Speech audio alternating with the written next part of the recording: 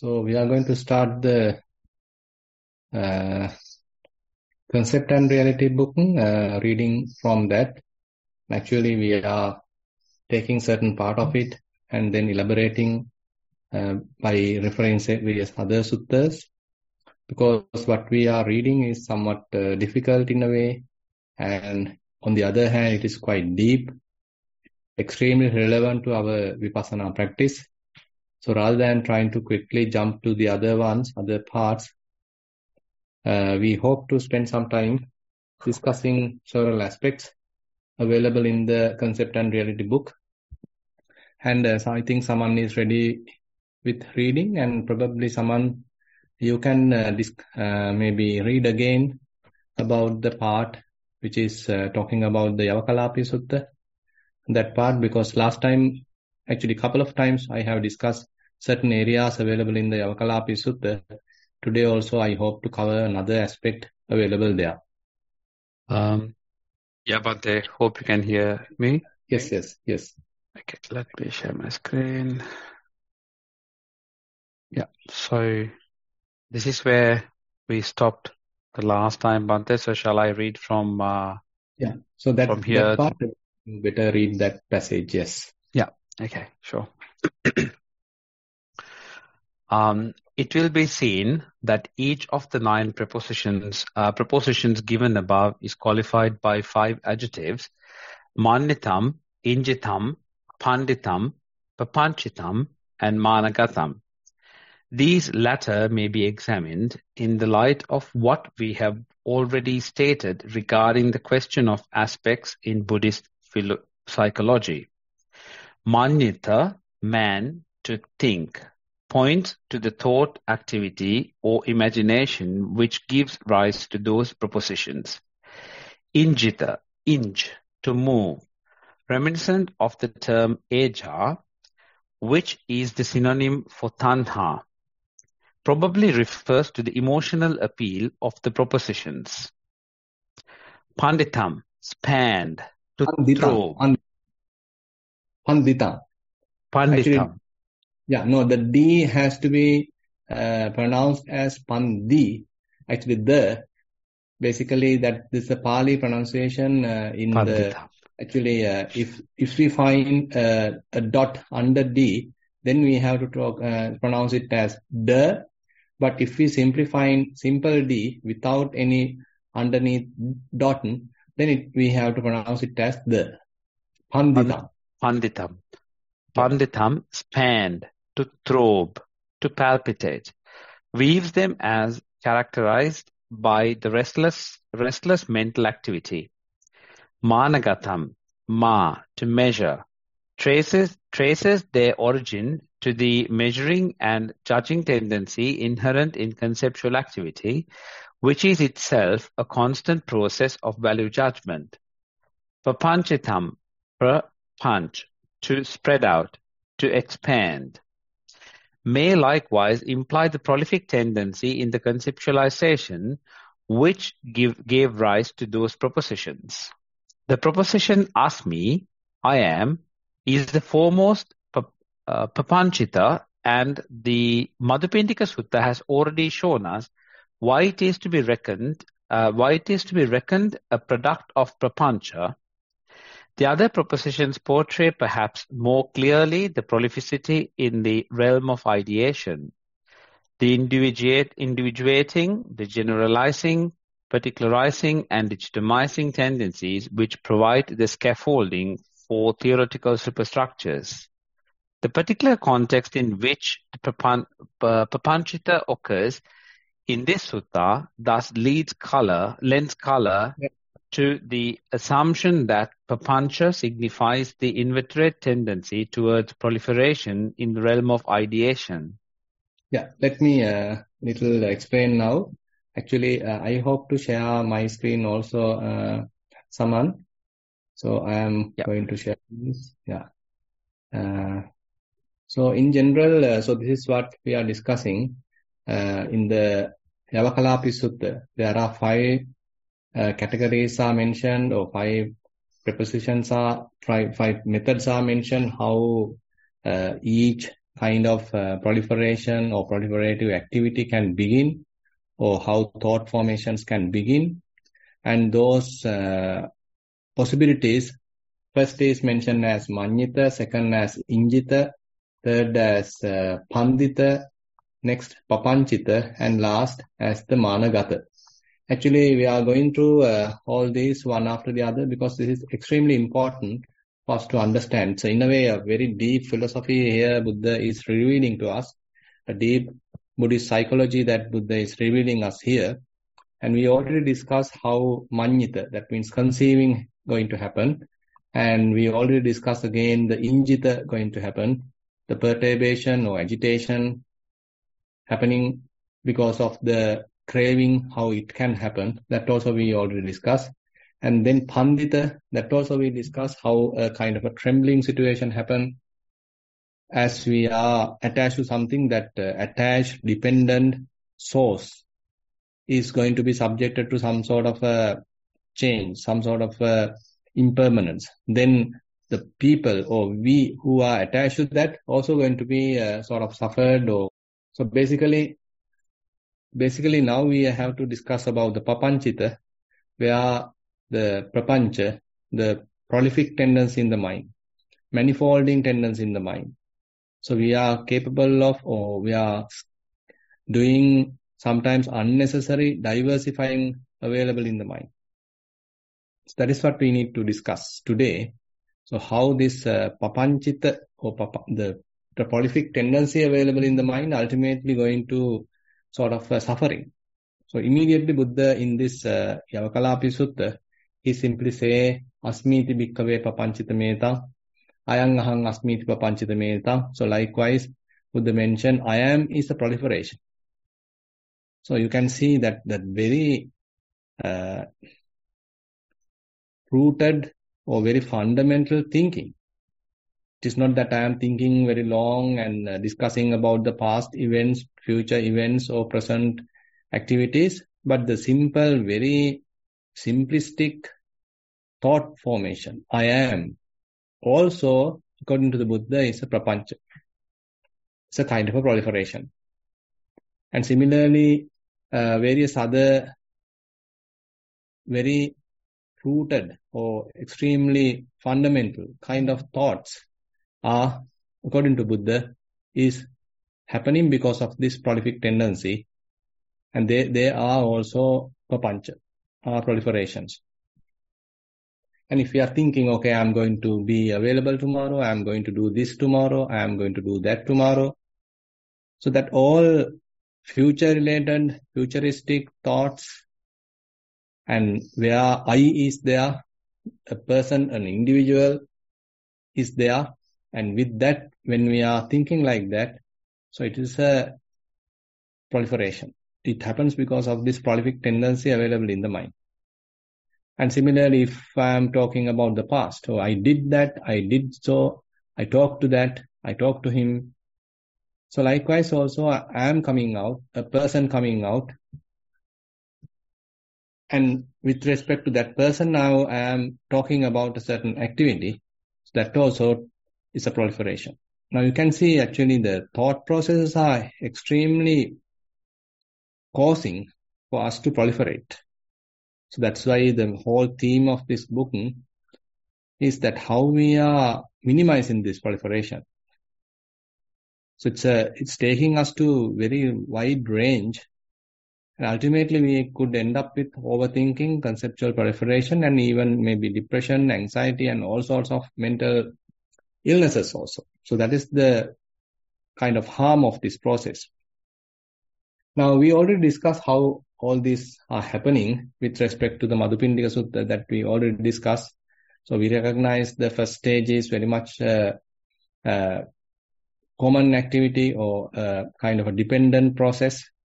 Chakkunja paticca rupecha uppajjati chakku viññānam tinnan sangati passo passapacca vedana. So that part is very much common to everyone, even to an Arahant, even to the Buddha. So this is a common process. So when the eye and the form is come in line, or eye of sight, we can say, line of sight, and then actually the Chakku Vijnana going to happen, the knowing part happen, eye consciousness going to happen. But when this happens again and again, we can't understand how Chakku Vijnana, the eye consciousness is entirely dependent on the eye and the form, eye and the in front of the sight. So we forget about that, but the knowing part is now becoming more and more available. And we think, I am here, the object is there, I am here, she is there, I am here, my son is there. So this is how we get the wrong kind of a perception. And anyway, this is happening again and again. Ultimately, these three comes together and we consider it as a contact, the Chakku Sampassa. As a result of that, now the feelings are arising. Feelings are there. Now, this is a kind of a causal reaction going to happen. Now, after that, actually, we participate into the process. Now, we want to look at how this Vedana, how this feeling has happened. And there we start recognizing it, the Sanjanati. Yang Vedeti Tang Sanjanati. So, what we have felt, now we want to sort of recognize. So once we recognize, we want to think about it. Yang sanjanati tang vitakketi. And once we start sort of thinking about it, we can think on many different ways, as we just discussed. So yang vitakketi tang papancheti. Now we can think with respect to the past, with respect to the future, with respect to eyes, with respect to ears, with respect to nose, tongue, body, mind. So likewise, we can magnify, we can go into many directions. So that starts. That is the second part. The third part of this proliferation is where we become a victim of this proliferation. Yam papancheti tato nidanam purisam papancha sanya sanka samudacharanti. So that is where we become a kind of a victim, a slave unto our own thinking. Now, thinking is going on. We can't stop them. We simply are driven by our thinking, the proliferation. So basically, this is something happening, and we can remember that this is something discouraged by Dhamma. And many suttas are there, Buddha and many other disciples, basically asking us to minimize this proliferation. Say, for example, in Bhaddaka Sutta, given by Venerable Sariputta, there he basically say, so if you want to have a proper death, assume now you are looking forward for a good death, a fortunate death. So he summarizes various causes for you to have a good death. So among them, the sixth cause, that's the most important cause, is na papancharamo hoti, na papancharato, na papancharamatang anyutto. There, Venerable Sariputta mentioned, okay, you should minimize, avoid proliferation. You should not have any kind of a tendency or indulgence into proliferation. And you are not getting involved with proliferation. If so, you can have a good kind of a death. And on the other hand, there's a very beautiful verse actually available in that sutta, in Bhaddaka Sutta. Yo papancha manuyutto papancha birato magu. Viradayi so nibbanam yogakkemam anuttara. Where Venerable Sariputta highlights, so if we are very much like indulging in thinking, indulging in overthinking, indulging in sort of conceptual proliferation, papancha manuyutto papancha birato magu, and you are a fool. Then viradayi so nibbanam, and you are going away from the nibbana. So your mind has no any relaxation, your mind has no any peace. Rather, you are continuously in a kind of a turmoil, burning state, and you are going away from Nibbana, yogakkemam anuttara. So the complete liberation is far away from us, far away from you. So the opposite is also highlighted, yoja papancha hitvana, nippapancha paderatu. So if you are able to abandon proliferation, and instead you are now more delighted or more inclined towards nippapancha, keeping a mind free from prapancha, keeping a mind which is fairly calm, fairly relaxed, fairly silent, no inner chatter, no proliferation. Then Arada iso nibbana, yogakkemang anutta. Then it is very much like you are well prepared for nibbana. Your mind is capable of attaining nibbana. You may even experiencing it. Instead of burning, you may feel peace. You may feel calmness. You may feel inner silence. Because inner chatter completely given up and mind basically is quite silent. But still you are vigilant. It doesn't mean that you are sleeping. It doesn't mean that you are in a kind of a trance. Rather, mind is quite vigilant, but still quite silent as well. And there are various other suttas. This is explained. I'll say, for example, in the Anuruddha Mahavitakka Sutta, where Venerable Anuruddha had several very interesting thoughts about how the Buddha's teaching is quite appropriate for certain kind of people. He basically says, so this Buddha's teaching is very much is for the people who are interested of having few, not the people who want to have many things.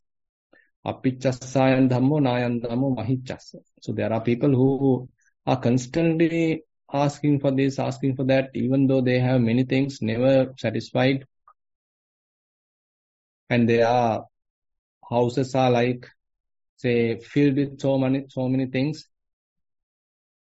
So basically their mentality is that having more and more, asking more and more, never feeling satisfied. But on the other hand, the Buddha's teaching is for the opposite, who basically have a certain amount of contentment with having little things, with having few things. Only the essential things are there, not asking so many things. Rather, they prefer to have only the essential things. So that is their tendency. Maybe in the mind also, they are basically not corrupted or basically not to overthinking. Rather, the mind has certain amount of peace and a spacious mind. So likewise here, as the last point, in this sutta also, the Buddha teaches Venerable Anuruddha, Nippapancharamassayan dhammo nayan dhammo papancharamassa pamancharatino. Basically, Venerable Anuruddha was thinking about it, thinking about these good causes, but ultimately Buddha come and inform this, that this Dhamma is for the person who basically inclined towards Nippapancha, inclines towards non-proliferation, keeping the mind free from proliferation. This Dhamma is for such person. Actually, then Venerable Anuruddha couldn't think further and further, because Buddha's statement or Buddha's the last 8th cause actually made him to stop thinking. He want to maintain that non-prolific state of the mind, stop conceptual proliferation, and keeping the mind fairly quiet, at peace. So that is how he attained the arahanthood. So we can see this is an extremely important part in our vipassana practice. So again and again, our minds may tend to think too much, may tend to proliferate, may tend to overthink, and we have to be careful about it, and we should not encourage it. We have to be vigilant whether the mind is doing it. If mind starts it, we better apply brakes, we better stop it and try to minimize it, try to stop it, and ultimately try to enjoy the silence. And on the other hand, there are certain other areas that we can learn how the papancha starts. So one thing is actually highlighted in the Kalaha Vivada Sutta, where Buddha mentioned Sanya Nidanahi Papancha Sankha. So various signs, various marks. So once we give certain emphasis to them, once we give certain importance to them, so that actually causes papancha, that actually causes certain amount of thinking. Now say for example, to your mind, there may be a slight mental image could appear. So once it appears, if we are not mindful, what can happen is that we may start thinking about it, we may even attribute a person to that. We may personify that. And now there are a lot of likes and dislikes coming to the picture. And now we start thinking, ultimately we end up with overthinking. But how we started it is from a very little mental image, maybe a little sound. So that little sound we can't simply ignore, or we can't simply acknowledge and keep aside, let it go. Rather, we start manipulating it, we start adding to that, we start constructing on top of that. So ultimately it end up with overthinking. So these are in a way certain good areas for us to think about, because as we are moving deep down into our mind, so these are the tendencies available in our mind. So we may start using Kayanupassana, Vedananupassana, true, but as we are slowly understanding deep habits rooted in our mind, so these are the tendencies that Buddha is teaching us, revealing us, how our minds are tend to think too much, how our minds are tend to diversify things, magnify things, and live and thinking in many different directions. Sometimes those are not even appropriate, but still mind is tend to think. And certain other areas also we can recognize. So there's a very interesting sutta called Tuvataka Sutta in the Sutta Nipata. So where one person is asking a question, Pucchamitang adicca bandhu vivekang santipadancha mahesi katan diswa nibbati bhikkhu anupadiyano lokasmin kinchi. He directly asked the question from the Buddha. Now you are the person who are basically residing in Viveka. Your mind is entirely on the rest. You are completely free from prapancha. You are completely free from proliferation. Santipadancha mahesi. So you are the king of the Santipada, the Nibbana, the peaceful state of mind. And please tell me, Katham Diswa Nibbati Bhikkhu. After seeing what a monk going to attain Nibbana without attaching to anything in the world, without clinging into anything in the world. Now Buddha's answer is the one mostly important to us here. Moolam papanja sankhaya manta asmiti sabbang uparundi. Yakati tanha ajjattam tasma vinaya sada sato sikhi. Now this, actually the importance of Sutta Nipata verses is that the whole practice is extremely concise, even into a single verse. So this verse is something like that, where Buddha mentioned, Papancha Sankhaya Moolam. Now, all these prolific tendencies, all these conceptual proliferations have their root. So what is the root? So that is the Asmiti. So I am is the root. Asmimana is the root. So we have this wrong idea or the ignorance that we perceive I am here. So you always have that kind of a notion, wrong notion. I am here. So as a result of that, I am here and you are there. So we do immediate kind of a measurement. So I am here, you are there. I am good, you are bad. I am bad, you are good. I am tall, you are short. So likewise, we continuously do this kind of a measurement. That is how ultimately get into the mana, the conceit. So that the very source is where we recognize or identify ourselves as an individual, as I am. So here Buddha summarizes that I am, so that tendency, that asmimana, is the root cause of papancha. This is how the papancha actually builds up, originates. Now the advice is, now you got to sabbang uparunde. Now you need to stop it. How are you going to stop it? You are going to check it using your wisdom, manta. Manta sabbang uparunde. Using your wisdom, now you need to cut it off, check it out, this asmimana. And if you are able to do that, further, you Kyakachi tanha ajjattang tasma vinaya sada sato sikke. And if there is further craving available in the mind, still, even though the mind is not getting to certain amount of proliferation, suppose that you are able to stop thinking. As you are continuing your practice, maybe there may be times that your mind has stopped thinking. Doesn't matter. It doesn't mean that you are dying. Rather, your mind is silent now. You are experiencing that inner silence. But unfortunately, it doesn't mean craving is completely uprooted. Still, craving is available in the mind. But the sankharas are to some extent subsided. So mind does not talk. Inner chatter is not available. Rumination is not available. Proliferation is not available. To some extent, you are experiencing calmness, peacefulness in the mind.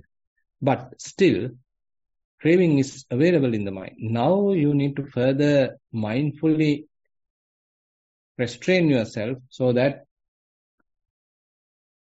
this craving has to be abandoned. So that the craving will be faded away. Yakachi tanha ajjattang tasang vinaya sada sato sikke. Every time you need to be mindful and you are training yourself, you are restraining yourself, taming yourself, so that this internal craving ultimately slowly faded away. Now you can see in a way the path explained here is extremely important. So in one side Buddha mentioned, okay, you got to stop proliferation. You need to minimize conceptual proliferation. You need to stop overthinking. Which is necessary to think, okay, you can think, but stop overthinking. Stop conceptual proliferation. So that itself is tremendously capable of cutting off defilements, so fading away of defilements. And on the other hand, Buddha further emphasized, now you may be able to stop thinking, but still don't think that you are an arahant now. Rather, craving is still available. Now you not need to be mindful every time as much as possible and recognize how craving is happening. What are the desires arising? What are the inner requests coming from? So what are the requests? What is the thirst available within the mind? So how again thirst is coming? How again craving is coming out? What are the demands coming out? Popping up from the mind. So those are the desires. Those are the demands. Those are the cravings, the results of the craving. Now you need to be mindful and recognize them. Tesang vinaya sada sato sikke. So rather than trying to satisfy those desires, now you need to slowly let it go. Slowly abandon. This is a very interesting part available in this Tuataka Sutta. And there Buddha highlights that you need to stop proliferation. And other than that, you need to stop or rather recognize craving and slowly abandon that. And let me conclude by giving another little sutta, like the Bahya Sutta. Ditte ditta mattam bhavisati, sute sutta mattam bhavisati, mute mutta mattam bhavisati, vinyate vinyata mattam bhavisati. Evam hi te bahya sikkitabba. So this is a kind of a training that teaches by the Buddha to Bahya. So the Venerable Bahya is a person who already has thorough understanding, and he's the extremely capable person, a gifted person, and he's the person who, in this whole Buddha Sasana, who was able to attain arahantship very quickly. And the training that Buddha immediately given to him is a very special kind of training. So for us to come to this level, actually it may take years. But that doesn't mean that we can never reach, but still people are reaching this state. So if you recognize, say, certain Dhamma discussions, people are talking, okay, even though I can see things, but mind is not interested of talking about it. Mind is not interested of thinking about them. Rather, mind prefers to stay alone without getting mixed up with things. Similarly, even though I can hear sounds while I am walking, yogis are telling, okay, I don't need to think about them. So sounds are merely sounds. Now they are not disturbing me. Mind remains calm. The peacefulness of the mind is retained. Even though sounds are there. Mind does not talk. No overthinking, no inner chatter, no hate. Even though sounds are coming and going. Similarly, there may be smells, there may be tastes, there may be tangibles. One may be able to recognize them, but still, mind remains calm. The stability of the mind, the clarity of the mind, the peacefulness of the mind is intact. So one is able to maintain that clarity, that peacefulness, even though the sense impingements are happening. And the last statement is also very important. Viññāte viññātamattam bhavisyati. Where maybe certain thoughts time to time pop up in the mind, you can even recognize them, but you are not getting to thinking about them. You're not giving much importance to them because you know they simply have arisen, so they simply will pass away. I don't need to worry about it. I don't need to push them away because they have the property to pass away. It is not that I am trying to sort of cut them off, rather, so they inherently have the quality to pass away. So it's a matter of being vigilant without getting involved, without giving much importance, rather recognizing thought as a mere thought. So then mind remains calm. Mind was able to maintain its clarity, the peacefulness. That's it. You are not making any person out of this experience. So if now Buddha mentioned, if you are able to maintain this kind of a restraint, then you are not making a person over there. That means at the sight, at the sound, at the smell, at the taste, at the tangible, or at the thought, you are not making a person. And you are not telling it belongs to me. And again, you are not making a person over here. I am the one seeing, I am the one hearing, I am the one tasting, smelling, touching, I am the one thinking. There is no such thing either. You are not making a person even here. In between also, you are not making any personal preferences. So this is the end of suffering. So these are very, very interesting suttas where Buddha is teaching us how we need to continue our practice, how one may reach these kind of very interesting skills. And ultimately, as to Venerable Bahia, Buddha mentioned, so we need to understand their importance and to maintain that as a restrainment. And if you are able to continue that, then slowly, our defilements may start fading away.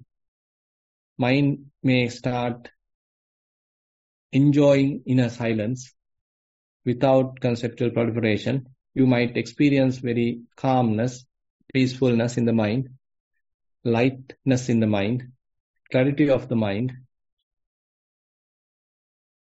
And there is no stress, there is no burden. So this is how that one can recognize that you are leading towards Nibbana. The fading away of lust is happening now. Fading away of hate is happening now. Fading away of delusion is happening now. To that extent, you are experiencing the calmness of the mind, clarity of the mind, peacefulness of the mind.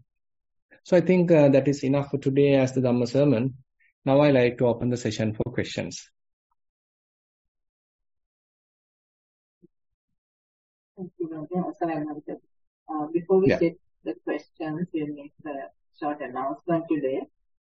This is about the mindfulness for young adult sessions moving forward for this year. So today will be the last session for this year. As Loksaminwan is touring Australia in December, January, conducting residential retreats across almost all the capital cities. So we have, as we have done previously, we will post these sessions until mid-January, as most of us will be attending one or more of these residential retreats as well. And I believe Bante will be getting quite busy in Sri Lanka at the monastery, handling the retreats as well. So we will share with you the schedule for Ravi Swaminathan's retreats. If anyone is interested in participating in a mindful retreat where you get to practice continuously for 5 to 6 days with Dhamma sermons and Q&A, it's a great opportunity for anyone, and we would highly recommend doing that if it's possible at all. If you would like to join the Dhamma sermons and Q&A online, you can do so as well. We will be sending the information regarding that via email. So if you don't actually currently get the weekly reminder email about this program, so just drop me a note with your email into the chat, and I will add you to the email list. We will be sharing the January when we will start the January sessions next. After checking with Bante's schedule, and so it's most probably going to be mid-January. If there's anything Bante would like to add? Not really. Maybe we'll be able to start mid-January. That would be fine. Yeah. So move on to the questions now. So we have 6 questions today. Yep. Question number 1 of 6. This is a Dhamma sermon question. Dear Bante, thank you and much merit for the detailed explanation of various mental states and processes associated with the mind during the last few Dhamma sermons. Example, explanations of Ingita, Managata, Prapancha, etc.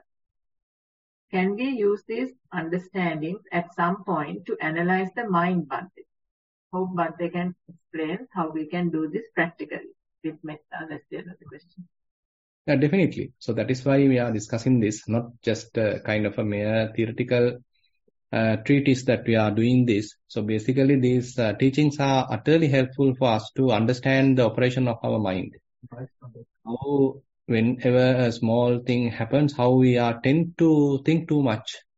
So for example, today we discuss about the proliferation, the tendency available in our mind to proliferate. So we need to understand, is my mind also doing that? So I have understood that it is available in me, probably. So when a small thing happens, so I also start exaggerating it, maybe multiplying it, magnifying it, and start taking it too high and thinking too much about it. I have suffered that a lot using that proliferation. But thanks to the Dhamma, the practice, to some extent now it is reduced. So similarly, we all actually have to understand the value of these teachings, and those teachings will be the guidelines for further vipassana. So as we discussed today, the minds may have this tendency, so we need to notice that tendency. So whenever it is slowly picking up, slowly start catching the momentum, so we need to stop that. And that is a harmful activity if we are continuing it. So we already discussed the harm or the disadvantages of this proliferation. So similarly, we understood about the manyita, the conceiving part. So always I-centered thinking. So how the conceiving can happen or the imaginations can happen. So things are not really happen, but we can imagine things. So that is also unnecessary burden to the mind. That also we can stop, at least minimize. And again, the pandita, there's a kind of a restlessness in the mind. Maybe certain amount of trembling in the mind. Because our minds are attached to something. Our minds are holding something. But what we are attached to, what we are holding is not the permanent thing. They are subjected to various kinds of ups and downs, impermanent behavior. So since we attach to that, ultimately we are the ones going to suffer. So likewise, so more we understand this deep Dhamma as a result of Buddha's guidance, so we need to understand this nature available in our own mind and slowly try to take care of that. So that is the advice to the monks. Actually, to each and every part of this Yavakalapi Sutta. Now Buddha mentioned for today's this thing. Let me again share the screen so that you can easily see that. So in Yavakalapi Sutta, here Buddha mentioned, Pavatta Papanchitam bhikkave rogo, papanchitam gando, papanchitam salla. Monks, this conceptual proliferation is a roga, it's a disease, it's a gando, it's a boil, and it's a sallam, and it's a dart. Tasmatiha bhikkave, nipapanchena chetasa viharissamati, evam hivo bhikkave sikkitabba. Therefore, monks, you should restrain yourself that I am going to live free from papancha. So this is the statement. This is the advice by the Buddha. So this is the main thing, actually, the essence of this sutta. So each and every section highlights a certain kind of this essence. The advice to the monks, advice to the practitioners. So Buddha is telling this, papancha is a disease, papancha is a dart, papancha is a cancer. So please, you should restrain yourself, advise yourself, have a kind of a motto, I am going to live a mind free from papancha. So this is the statement. Yeah. You are muted, Shamila. Right. Question number 2 of 6. That's a general question. Dear Bhante, when we read some suttas like Upaklesa Sutta, we find that up to the final outcome of Arahant state, the Blessed One explains the path through attaining jhanas in succession during the light and form, using the light and form. There's no special vipassana practice or technique highlighted in these suttas. Does that mean vipassana is embedded in these samadhi-based paths as well? Appreciate Bhante's explanation. With metta, that's the end of the question. Yeah, we can say there's a kind of an embedding available. So, say for example, in certain suttas with the highlights, so you may attain jhana, but if you want to sort of start vipassana, you need to emerge from that. Now you need to understand the disadvantages of the jhana.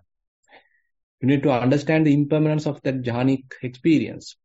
You may have experienced certain amount of pleasant, abiding kind of pleasure while being in the jhana. Now it has gone. Now it has disappeared. How impermanent it is. You may have experienced certain amount of rapture while being in the jhana, but now it has disappeared. It has faded away. How impermanent it is. So likewise, all that jhanic experience has to come under the vipassana eye. So that is how basically with the advice, if we are going to the first samatha and then vipassana approach, so the jhanic experience itself has to come through or go through under kind of a scrutiny of the vipassana eye. Certain suttas are there basically highlighting that. So without further indulging in that, instead you step back, emerge from it, and recognize how the impermanent characteristics of those different experiences, maybe feelings, maybe perceptions, what you had during the jhanic experience. So all that has to come under the purview of the impermanence, unsatisfactoriness, and the non-self.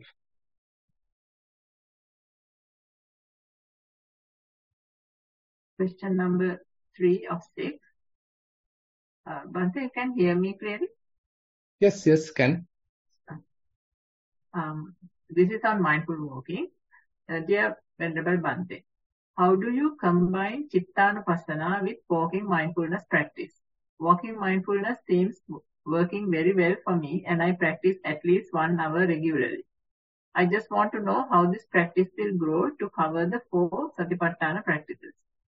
Metta, that's the end of the question. So, by the way, start with the Kayanupassana. So slowly bringing your attention to the body and establishing mindfulness maybe on the touching sensations and how certain, say, hardness, softness, these are happening and how they may quickly appear and then disappear. So we are getting so much from this Kayanupassana. Probably later your mind may suggest you to, okay, why don't you look at your mind while walking? So what are the thoughts available while walking? And slowly probably you may see certain thoughts related to the past, certain thoughts related to various future plans, or maybe what you have seen while you are walking, maybe maybe you have heard about a song. With respect to that song, there may be thoughts available in the mind. So now you are slowly exploring the mind, even though the body is walking. So you can simply allow the body to walk as usual, but while body is walking, you are actually more careful or more observing about the mind. Now you are practicing Chittanupassana while walking. Actually, for you to practice Chittanupassana, you doesn't need any kind of a posture. You can practice any kind of a special posture. You can practice Chittanupassana at any posture. And once you get into Chittanupassana, you should try your best to look at the mind as much as possible. Say from the morning that you have wake up and till the moment that you are going to bed, you better watch the mind. Because mind is always maybe jumping from one to the other, maybe start thinking, overthinking and all that proliferation and all many things are there. So it's a matter of more and more taking care of the mind. Looking at the mind, understanding deep tendencies available in the mind. So slowly, you are getting to these areas. Question number 4 of 6. This is Dhammasaman question. Dear Bhante, regarding the explanation today on Madhupindika Sutta and the feelings which generate perception, are these primordial feelings of like, dislike and neutral, or are these fully fledged common feelings that we know? I'm confused with the word feeling at this stage of the process.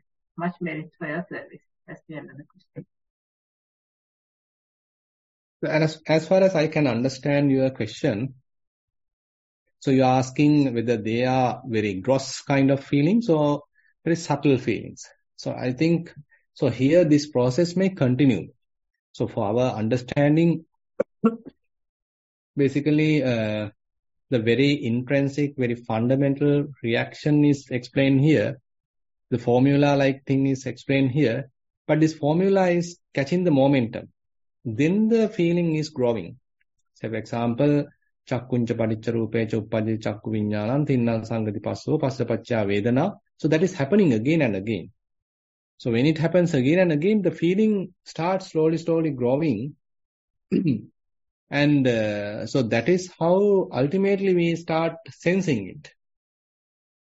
Maybe the very early stage of the feeling we can't even feel.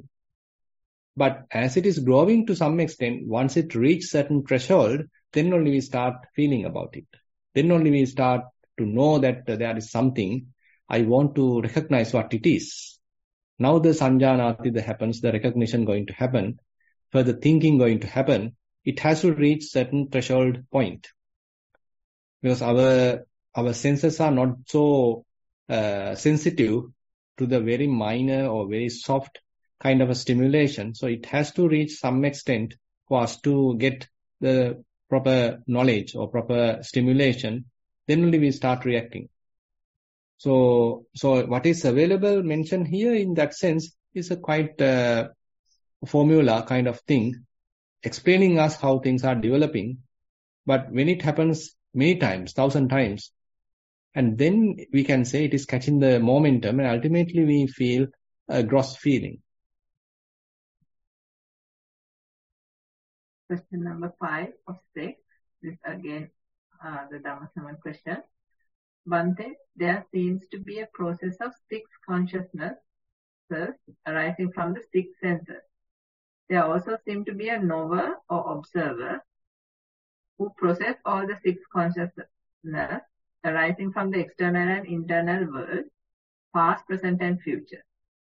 Who exactly is the knower or observer, cognizing the information with wisdom? Is there a 2-step process of consciousness and the knower? Thank you, Bhante. That's another question. This is a very, very interesting question. Actually, we'll cover this maybe at a future time using the sutta called Kalakarama Sutta. And that is the theme or the base for Katakurunde Thero's another book, Magic of the Mind, where Kalakarama Sutta is the one he is explaining from many different angles. So there the Buddha's important message to us is that there is no knower. So seeing is there, apart from seeing, there is no seer. There is no observer. And say hearing is there is no any listener. And maybe the smelling is going on, but there is no person who is knowing that smell. On the other hand, there may be a taste available, tasting is there, but there is no a person who is tasting something. Similarly, there may be a tangible experience, kind of a contact is there, but apart from that experience, there is no any person who is experiencing that. And on the other hand, there are thoughts, but that doesn't mean you or person is there to think. So this is a very, very difficult area to understand even. And actually, let me, if you are fortunate, let me find out Kalakarama Sutta so that I'll give certain indications to you. And Kalakara.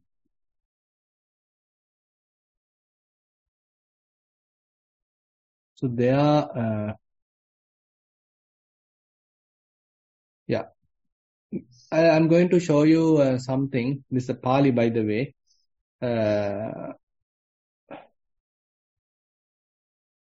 This is from Kalakarama Sutta, available in the Anguttara Nikaya Chatukka Nipata, Kalakarama Sutta.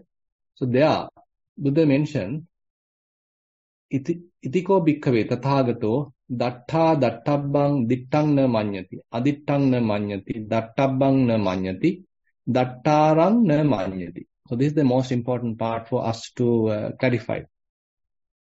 Now what Buddha mentioned here, datta dattabbang dittang na manyati. Now the Tathagata, the Arahant, so he basically see things, but based on what he see, he does not do any kind of conceiving. Na manyati. He does not do any kind of conceiving based upon what he has seen. On the other hand, adittang na manyati. He doesn't proliferate, conceive based upon what he has not seen. Adittang na manyati. Based on what he has not seen, he is not proliferating or conceiving. And then dattabban na manyati. So that means I should see this, I should see that. So there is no that kind of proliferation either. On the other hand, the last important, very, very important part is that dattarang na manyati. I am the one who has seen it. I am the one who has a best observing capacity. There is no such kind of proliferation either. He does not prepare a person, he does not prepare a self, an individual, based upon seeing. There is no seer. It's ER. There is no seer. So similarly, he mentioned sotarang na manyati. You are not considering a listener, and based upon that, you are not going to conceive. Sotarang na manyati. Similarly, motarang na manyati. Using the tongue, then the body and the nose, you may be experiencing various things, maybe odors, taste, tangibles, but even that you are not considering that I am experiencing that, there is a person experiencing that, you are not conceiving like that either. On the other hand, the last one is where viññātarang na manyati, that even though thoughts may come and go, you are not considering that you as an individual, as a person, as a soul, as a self, is there to think. But the thinking as a process is happening. So this is a very interesting area for you to maybe to think.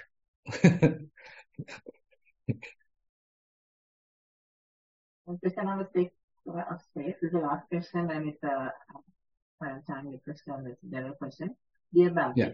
Can you give us some guidance and tips to get ready for the upcoming retreat of Most Venerable Dhammajiva Mahathero?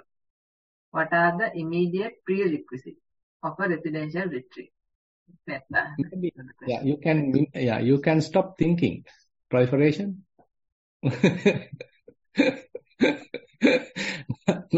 now before the retreat, you guys are planning too much. So how am I going to do it? How am I going to do this? Ultimately, what we expect from the retreat is to minimize proliferation. So to keep the mind very quiet, calm, relax. So that's the last result, as we discussed even today. So don't think too much about the retreat. Just go and participate, enjoy it. Have a very nice time, be with yourself, and just enjoy it. Don't proliferate.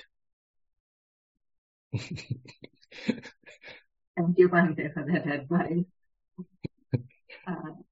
So we don't have any more written questions, and I think we just about come to the time. Come to 9 o'clock here. So I think we can end the program today. Right. To end the program, I would first like to pass our merits and thank Bhante for his valuable time, even with the busy schedule at the monastery. To all the supporters of this program, both seen and unseen, and to the participants for joining today to practice and share their questions. Sadhu, sadhu, sadhu. Thero Sannai.